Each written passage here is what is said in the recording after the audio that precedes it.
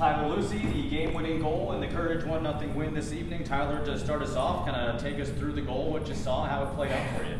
Yeah, well, Ryan played, she was streaking down the line, played a great ball across, tried to get in front of the defender, got one hit off, then tried to get another shot off, the goalie blocked it, and then finally got the third one off and it went to the back of the net. So I was just really pumped and excited and, just want to help my team get the win. Turn over the question, Victoria. Your goal was kind of a microcosm of the perseverance that you all show this year, those of you that come in off the bench and those of you that have to rotate out. Talk a little bit about that and how the training kind of sets you up for that success. Yeah, Sean and the entire staff definitely push us to be our best every single day. They trust in us, we trust in each other as a team. So we're always working hard for each other, and we have this relentless attitude. No matter whether you're starting, you're on the bench, you're not in, or you play a minute, you don't play a minute, you play 90 minutes. It doesn't matter. Our mentality is we're always ready to go. Tyler, you have 3 goals on the season. I think that's a season high in your career so far. How does it feel to have hit that mark? And as far as I've been told, they're all game winners, right? 3 for 3. Yeah, it definitely feels good. Definitely just want to help my team win. If I can put goals in the back of the net, that's what I can do. If I can, work off the ball, work on the ball. So it definitely feels really good, and just trying to play my part and help the team win.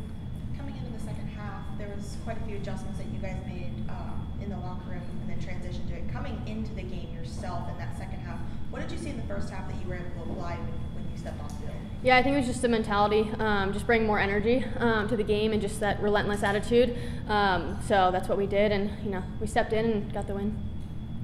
The team was able to generate much more chances in the second half. What do you think changed?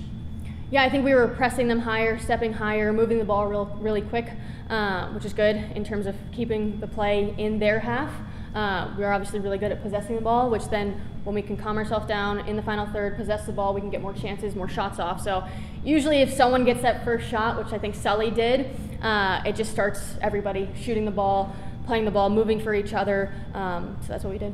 How do you feel about the Courage fan base? It seems like the team feeds off the noise and the enthusiasm they display. We want all the fans. Fans come to every single game. We love fans.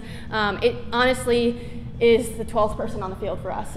So that's incredible. We want fans to come every single home game and away games. So when the crowd starts getting loud and energetic and just constant cheering and noise for us, it honestly fuels us so much more. It's kind of hard to describe that feeling, but it's just like this energy boost. And we want that more and more every single game. And this team, they deserve that. So fans, please show up for us. Tyler, I wanted to ask you about Olivia Wingate because it seems like she's getting more and more consistent in her abilities. Every time she touches the ball now, it seems. What have you seen in her growth for her rookie year from when she scored that goal at Rayadas to now?